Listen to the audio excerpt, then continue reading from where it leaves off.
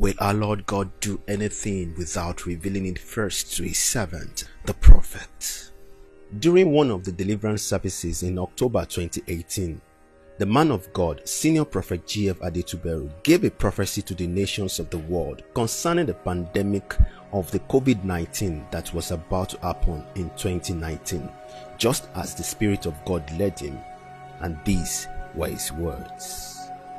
I'm saying, I don't know, but we need to pray. There's an army that is coming into the earth. Army. When the doctor look at the sickness, was something different, something strange.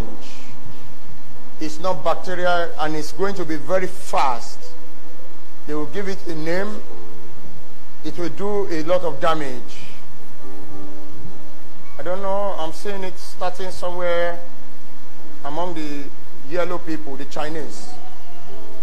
Chinese towards Chinese, Mongolia, China, and begin to spread. It will be something that will shake, that they will quarantine some places, they will lock some places up. They will say, nobody is supposed to leave this place, nobody should enter this place. It will look like the attack of Ebola in the past. We need to pray very well. Nothing can change it, but we just pray that it will not be as bad as it's supposed to be. Antibacterial, antivirus will not work for it, but later on they will discover like a cure for those who get quick vaccination for it. I'm seeing it in Asia, then the white land. Okay.